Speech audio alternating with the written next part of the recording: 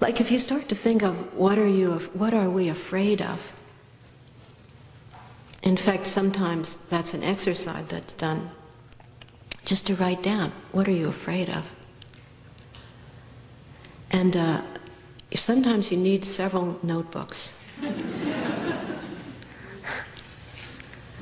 And you can write down particular instances, like afraid of a particular dog that day, or afraid of a particular distressing person who was begging on the street,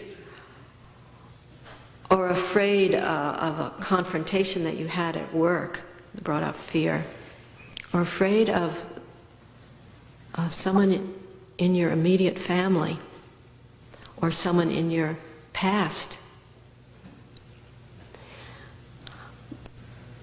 It goes deeper, though, than the outer circumstances, and if you look deeper, and then you realize it's, fear of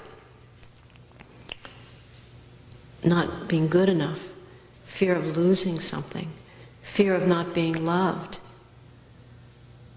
fear of, lots of, sometimes they're called core beliefs that we hold about ourselves, deeply held fears, which sometimes are not even verbalized, but deeply held fears. And then if you go deeper, really it comes down to, in my experience, and this is also in accord with the Shambhala teachings, but it's definitely my personal experience and the experience which is shared with me by so many people, year after year, over and over, and that is a fear of ourselves. It's like ashamed of ourselves. Fear to look closely. Fear of what we're going to see if we look at ourselves. And so the training, the pith of the one that we use this image of the warrior, the one who cultivates bravery, it's looking at this fear of oneself, looking closely at oneself. For the first time having the support of the teachings and the practices of various forms to look closely at oneself. Brave enough to really look. That's the heart of it. And then the heart of it is to not be afraid of ourselves.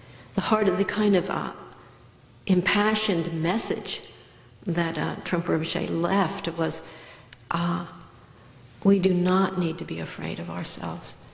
There is no one living that doesn't have tremendous creativity, tremendous openness, potential for openness. There's nobody living who doesn't have tenderness and strength.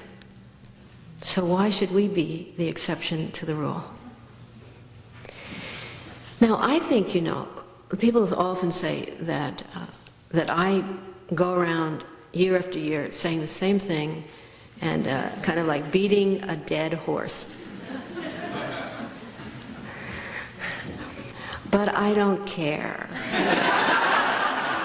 Because this is where we get stuck, is with this not trusting ourselves.